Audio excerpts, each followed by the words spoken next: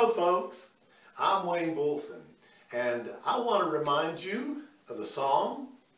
This week the psalm is from the 71st chapter of the book of Psalms, and the psalmist says, "For you have been my hope, sovereign Lord, my confidence since my youth.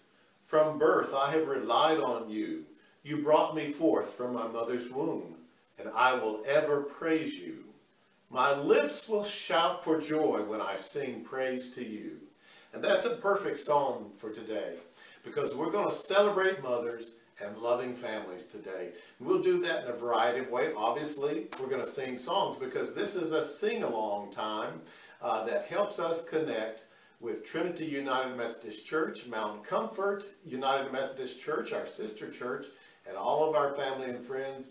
Anybody who has tuned in with us today, you're welcome. So glad that you'll be with us. We're going to read scriptures, sing songs. We're going to have a little bit of fun. And so I'm glad that you're here today. Let's get started.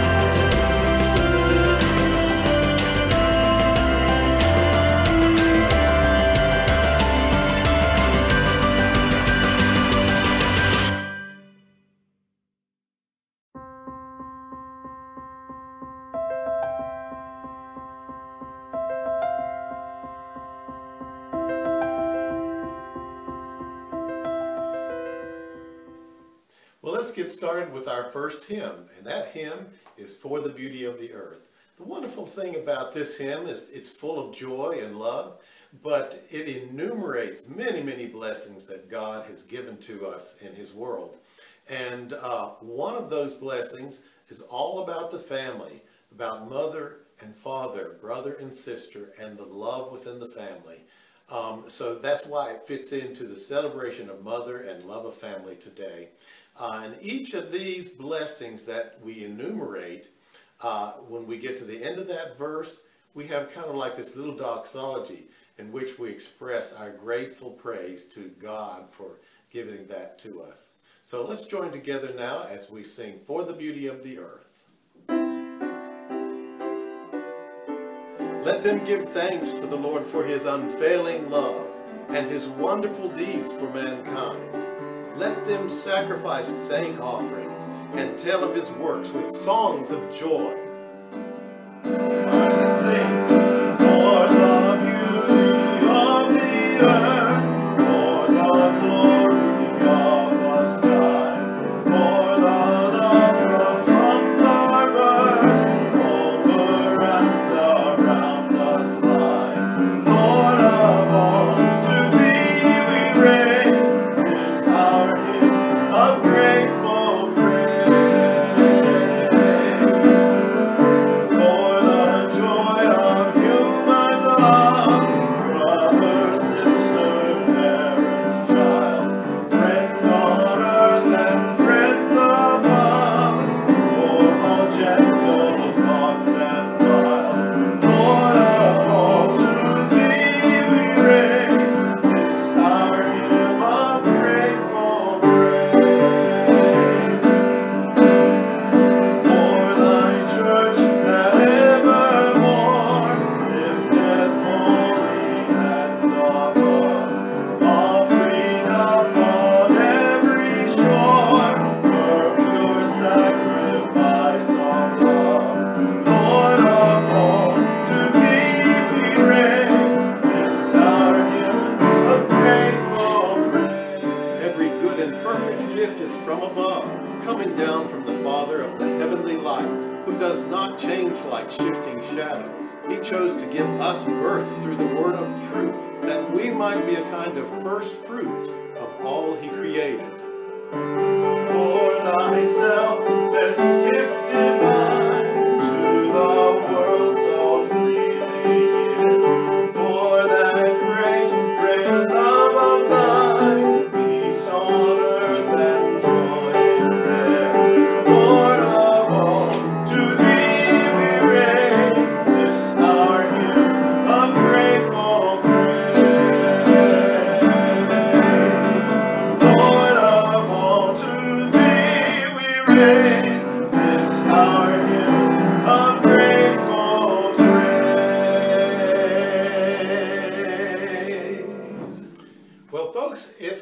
for some reason you have not figured out that tomorrow is Mother's Day, it's Mother's Day.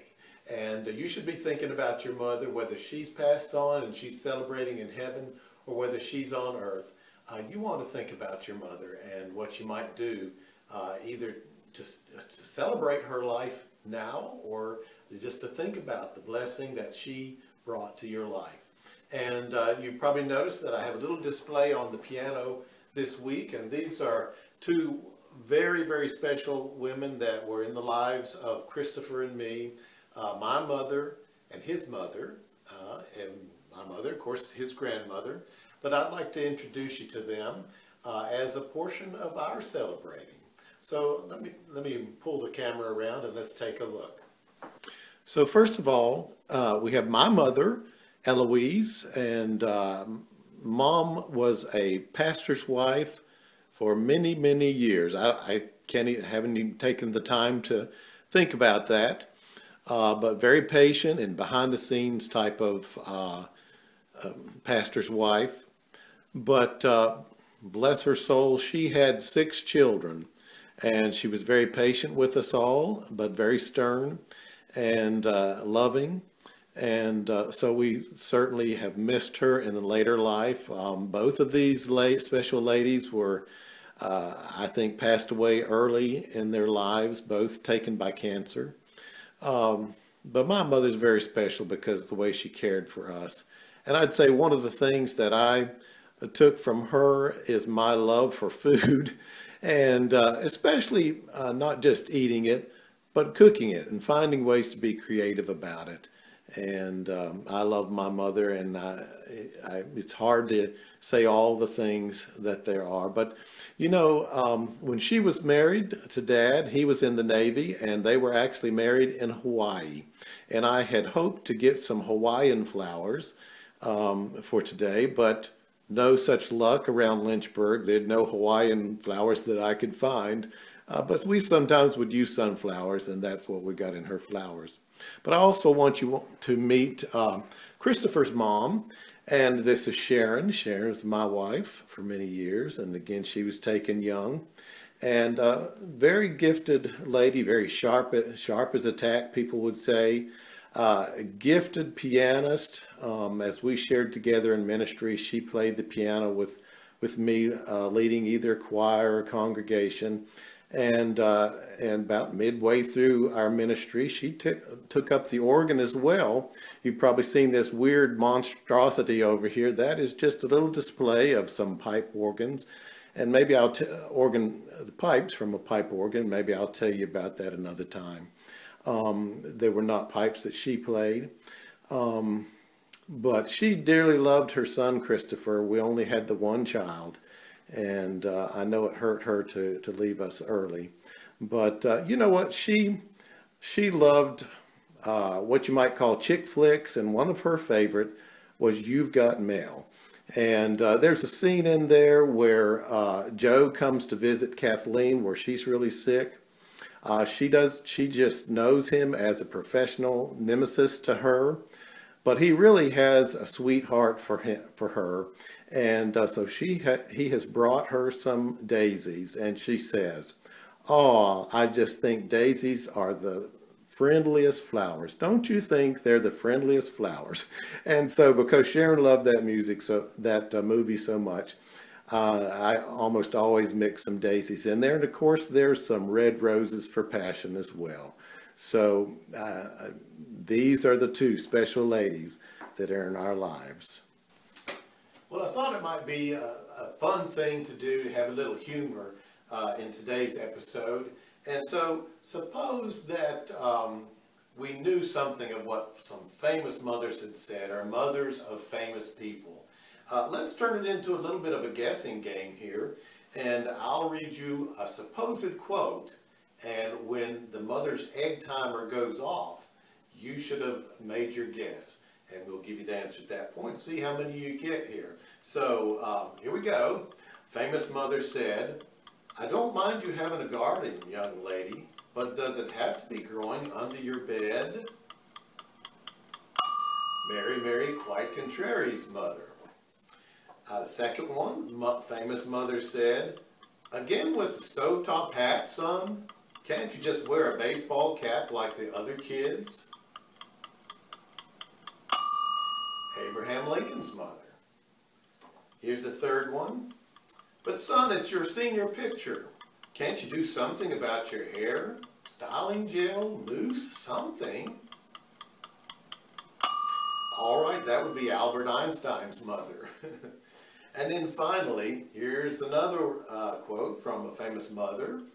She would have said, after all that money your father and I spent on braces, sweetie, that's the biggest smile you can give us?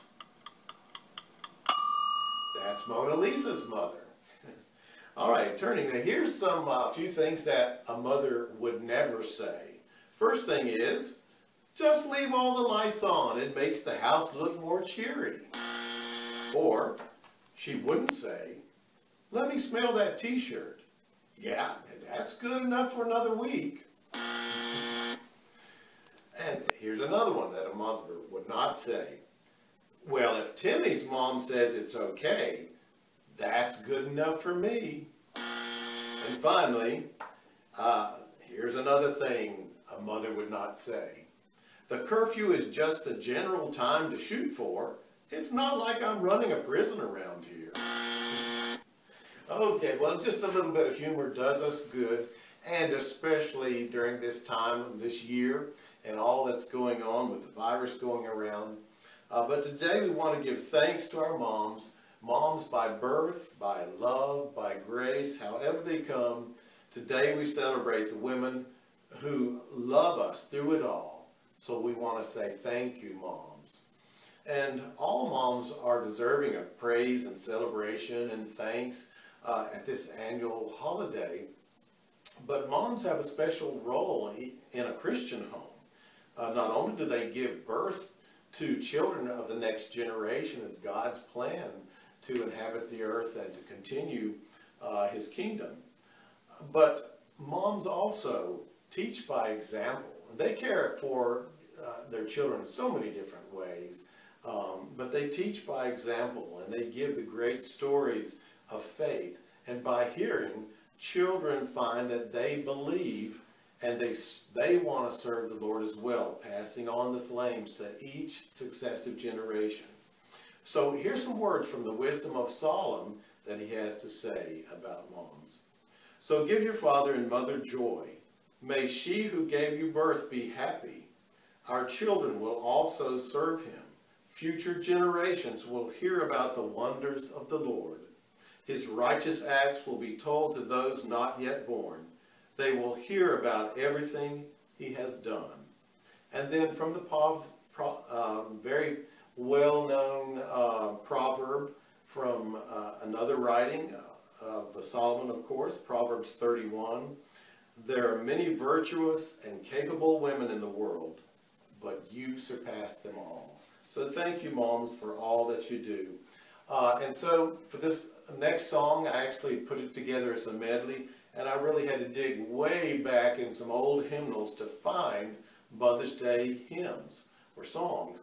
And I was surprised to find out in the old Broadman hymnal, I've heard some of you refer to the Broadman hymnal, but there actually is a section there of several hymns that had to do with Mother. Now, only one of them is one that we would know the melody well enough to sing along. And some of you might actually know this hymn, but we don't sing it much anymore. In fact, I can't tell you the last time I sang it. But it's Faith of Our Mothers, and it's kind of the opposite of Faith of Our Fathers that we often sing in all of our hymnals. Same tune, but this is some spiritual truth about what mothers are for us. So we're going to be able to sing it easily because we know that tune, and of course I'll have the lyrics there so that you'll be able to sing along. And also to make this a medley, I've added a more up-to-date song, although it's a little bit older in contemporary terms, but the Family Prayer Song.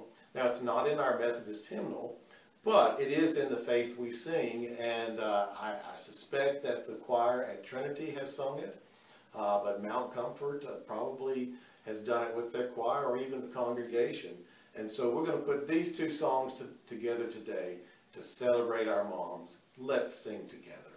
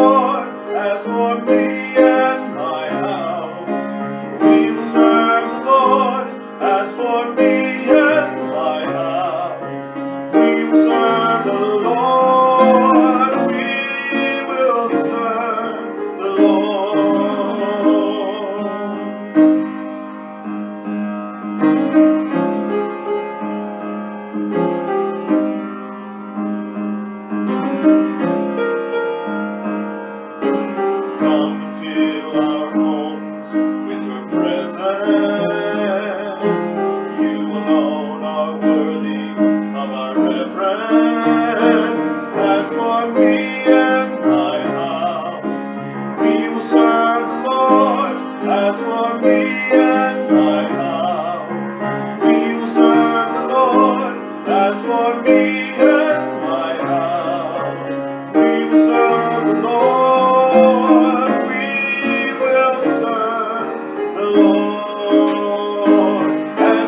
me and my house, we will serve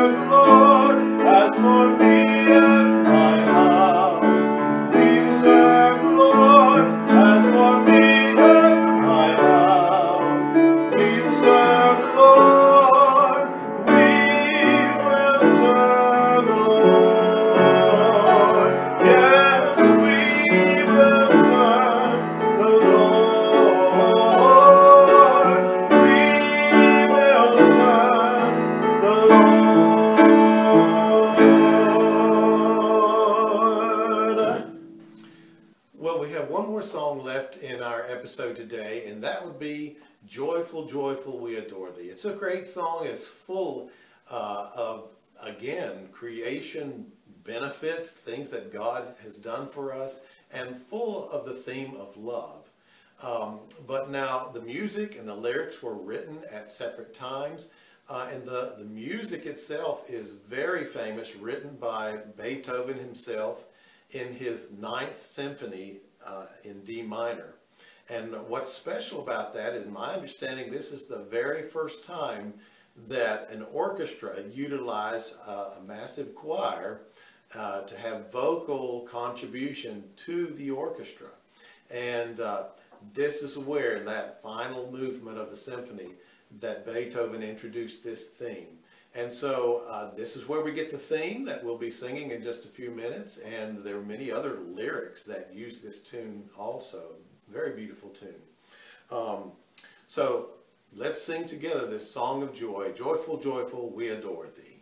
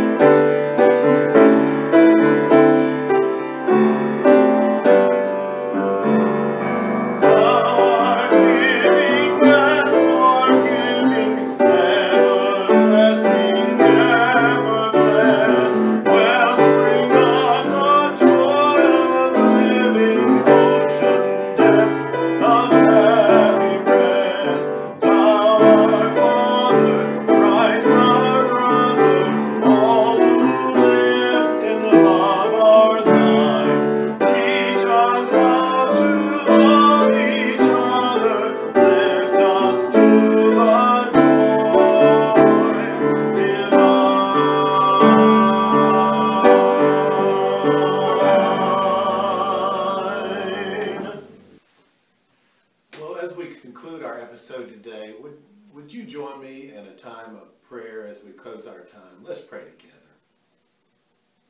God, our Heavenly Father, how gracious and loving you are, and how giving you are. As we've sung today and as we've talked and read Scripture, we realize what a mighty Creator you are, how you sustain the world that we're in, and how you sustain your kingdom from generation to generation. And Father, it would not be possible were it not for mothers, and we just stand amazed at how you have designed mothers, and each one unique in their own way, but yet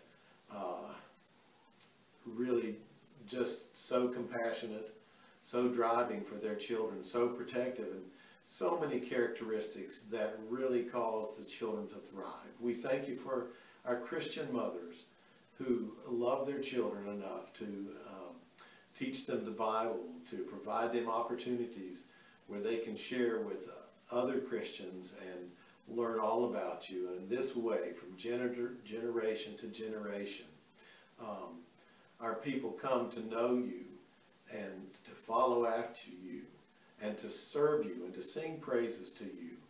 And our hearts just go out in great joy and thanksgiving for what you've done. Thank you for our mothers, and we pray your blessing upon them and upon all families. We recognize it's not always good in every situation.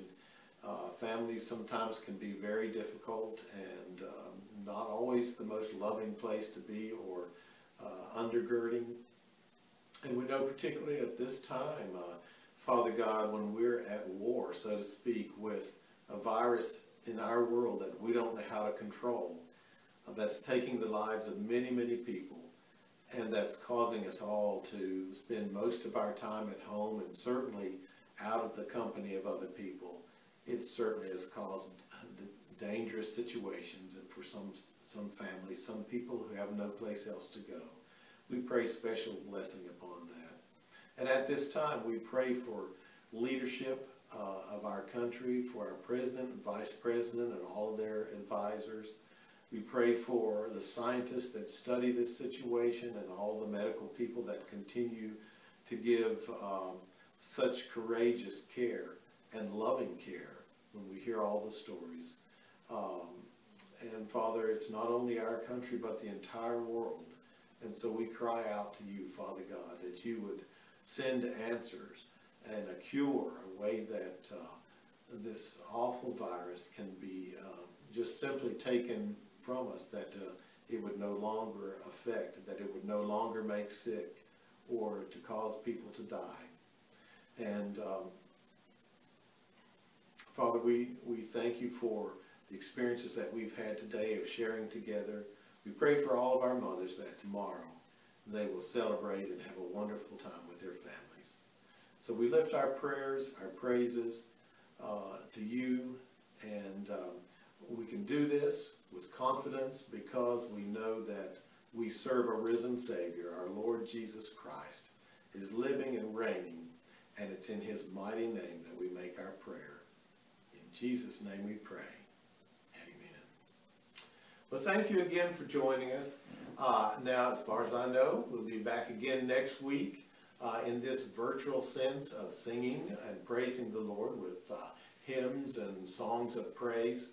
But I think very soon, hopefully our governor will come around, that we can in some way begin meeting together again, and to begin to do that in a safe way as we come back together. It may not be like it was before exactly, but we'll have to start out carefully. And we look forward to that time where it's not just virtual singing together, but as a congregation we're lifting our voices, standing in the congregation and giving praise to the Lord from the tops of our voices. Well, God bless you this week, and I hope to see you next time when Trinity Sings.